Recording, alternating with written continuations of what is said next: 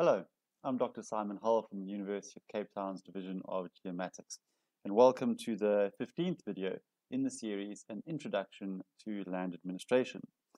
This video is the second part of two videos concerned with the fit-for-purpose approach to land administration. In the previous video, I gave a concise summary of what the fit-for-purpose approach entails, looking at the 7 elements, 3 frameworks, and 12 guiding principles upon which it is based. So if you missed that video, it might be worthwhile to head on over to that one before watching this one. In this video, we will be looking at the benefits and limitations of the fit-for-purpose approach to land administration. And secondly, we will discuss whether South Africa would benefit from adopting the approach. According to the fit-for-purpose land administration guiding principles, current land administration solutions in developing countries are built on legacy, often colonial approaches that are largely inappropriate and are simply not feasible or affordable to roll out at a national level. They propose that the fit-for-purpose approach to land administration will have the benefits of being able to affordably and quickly deliver secure tenure for all, while allowing for incremental improvements to the land administration system over time. The table summarizes what some of these benefits could look like. We go from a limited range of tenure types supported to support for the entire continuum of land rights, rather than exclusively focusing on individual land titling. We go from specifications for high accuracy surveys being mandated in regulations to regulations that are flexible to accommodate a wide range of different methods to measure and record spatial unit boundaries, including identifying visible boundaries on images.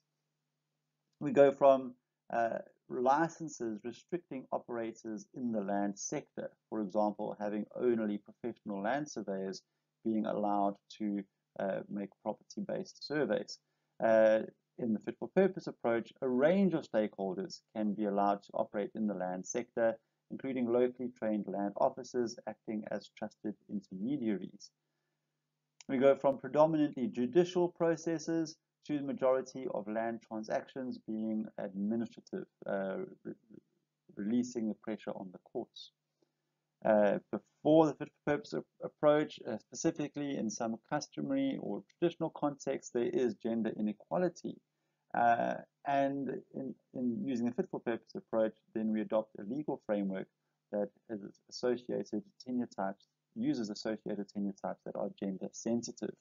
Simple things like making sure that there is a husband and wife on the land record or certificate, or that it's not a head of household, that it's a family that is identified.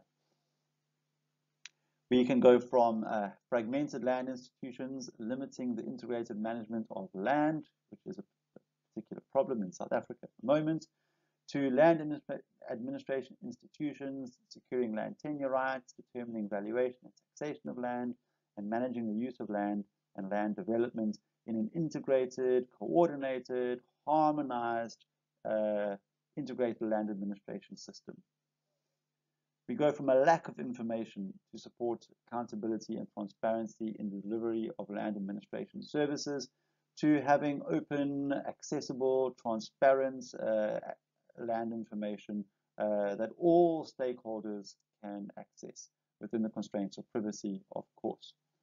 We go from a situation where there is insufficient capacity to sustain land administration solutions to a focus on generating capacity in public, private, and civil society sectors through capacity development programs, and creating possibly a new genre of locally trained land officers, which would be needed in the third before and after. We discussed the licenses restricting operators in the land sector. We would look at, lastly, the private sector being excluded from participation in the land sector in a before scenario, but after using the fit-for-purpose approach, we look at public-private partnerships in order to enhance capacity and in order to bring in the private sector's know-how and finances to be leveraged in the land sector. The fit-for-purpose approach requires adoption of significant changes to the way things have always been done. In the guiding principles, the following challenges facing adoption of a fit-for-purpose approach are noted. The first one is behavioral and cultural change. Land professionals need to accept lower standards of precision and accuracy in boundary demarcation and a move away from the state-of-the-art technological solutions to more practical, purpose-led solutions. Land professionals tend to think of this domain as their own and protect it. And there needs to be a shift towards a more accommodating, embracing approach to the land administration domain. The legal framework also needs to be revised to accommodate the fit-for-purpose approach, as mentioned previously. Secondly, capacity development and change management are challenges. Training is required at all levels, from academic institutions to government departments and civil society organizations such as LandNNES. And this set of videos is one such example. Community members need training on what land information needs to be collected and how. Organizational managers and community leaders need training on information management. And the third challenge is judging success. And I'm going to pull up a quote here. Success across developing countries will emerge when politicians understand the benefits of the fit-for-purpose approach and commit to the adoption of the nationwide fit-for-purpose approach in their countries. Further success will occur when developing countries have successfully formulated and implemented country-specific strategies for fit-for-purpose land administration. And that comes from the fit-for-purpose guiding principles. In a guest editorial for a prominent journal, Professor Michael Barry expressed concerns about the fit-for-purpose approach. He recognizes that there may be many useful aspects of the guidelines, but notes that certain principles are overly prescriptive in a way that could limit their usefulness. In particular, he singles out the principles of visible general boundaries, the use of aerial or satellite imagery, and the flexible tenure and ICT approaches. The problems with these principles are that they are too prescriptive. Ironically, this goes against the ethos of the fit-for-purpose approach, which is to tailor solutions to fit the intended purpose. In other words, flexibility is favored over prescription. It is perfectly conceivable that in some situations, plot boundaries may not be visible from the air. How then is the community supposed to sketch the boundary on an aerial photo? Similarly, in some rural contexts, boundaries are not fixed in time, and plots may grow or shrink seasonally or in response to some other stimulus. If the boundary is sketched on an aerial photo, this fixes it in space and time. Any changes to the boundaries will need to be processed through the land administration system, creating a bureaucratic burden that cannot always be satisfied. Basically, plot boundaries sketched onto aerial photos are not always fit for purpose.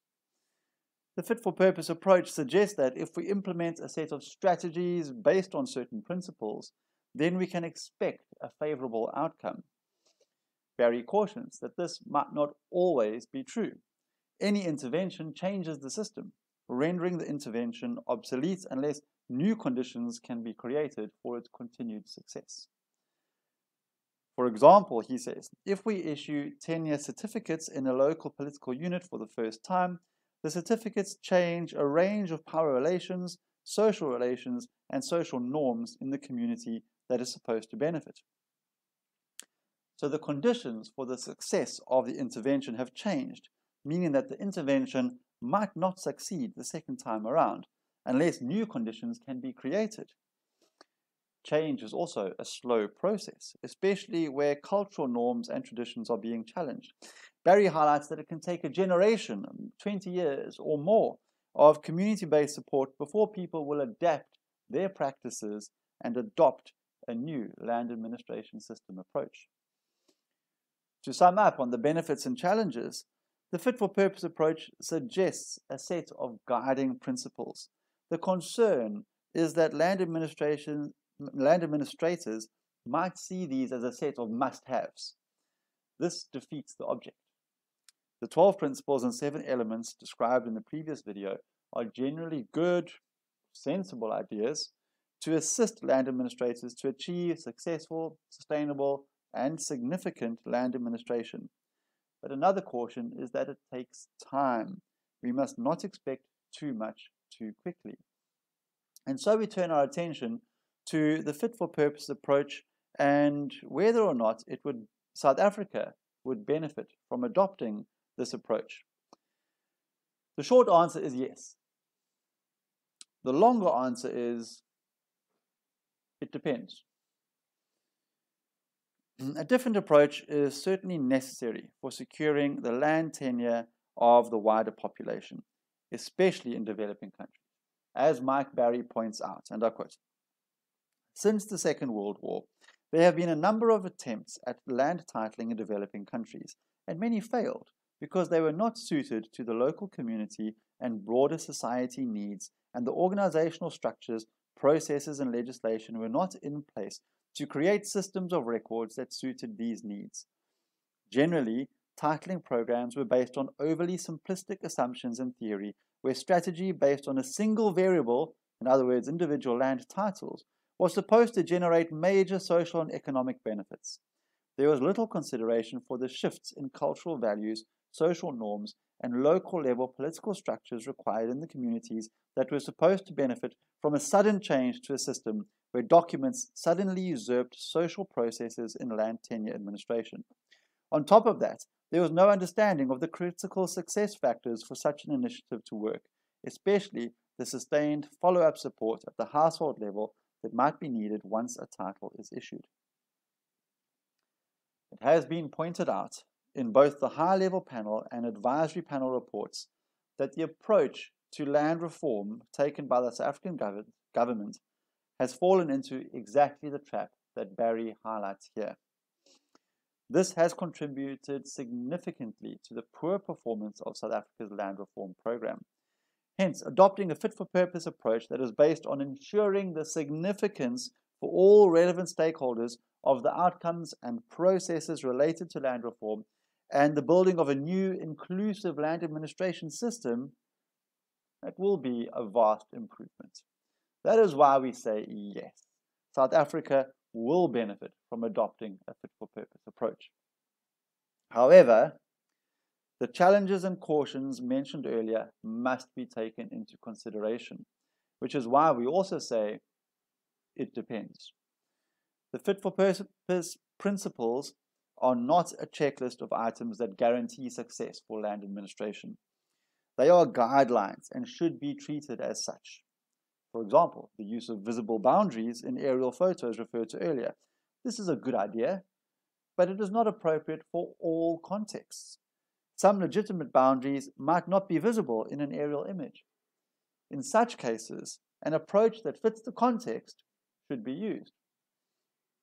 It is also worth noting that the success of the approach has only been tested over relatively short timelines in a few countries.